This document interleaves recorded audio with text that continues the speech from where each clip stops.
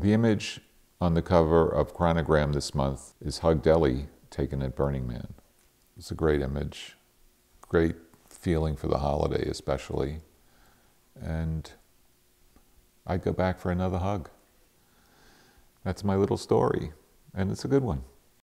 Since I'm an opportunist and I'm able to follow my curiosity, I decided to take the trip across country and go to Burning Man, which is an art event that takes place every year for 8 days in an incredibly inhospitable environment. Nothing is there. No water, no superstructure, no electric grid, absolutely nothing. In fact, it's a wilderness. I am sort of a closet anthropologist. For me, it's like being a treasure hunter in the world. I go out, figure out what I want to do, stuff like this. I go out into my forest, I pick mushrooms. I pick little things that happen in the forest and I put them around the mushrooms. Burning Man is great. It echoes the place that is very deep inside of me because I grew up in Woodstock, and Burning Man is what Woodstock sort of embodies.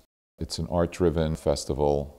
My Woodstock background, my anthropology, and my philosophy all coalesced into the book that I created after 3 trips to Burning Man. What is it about? I came back to Woodstock. On my way home, I started putting 2 and 2 together, and I said, my God, this place is like Woodstock. It is Woodstock. It's a Woodstock in the desert. You don't have to be an artist, but mostly people show off. I mean, for a photographer, there's nothing better than an exhibitionist. When I came back and started thinking about Woodstock, I found Hervey White, whose philosophy was, do whatever you want as long as it doesn't hurt anyone else. So that became the theme of my book. I tried to place Burning Man and Woodstock in a cultural American niche, and I basically call it a form of transitory utopianism. That's what my book's about. I went around and I photographed people.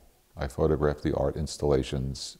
I mean, there are some pictures between Burning Man and Woodstock in 1924 where you would be hard-pressed, if I put them both in black and white, to see which one was Burning Man and which one was Woodstock in 1924, because they were almost interchangeable. It's pretty amazing. I basically am following my curiosity. That's how I move through life as an artist. Most of my art is, I have to say, nature-based, whether it be mushrooms or twigs or leaves, and I consider the best form of art humanity. So I love taking pictures of people, especially their faces. I love to look into their eyes and just really pick up what's in there. And everyone's unique, and I love it.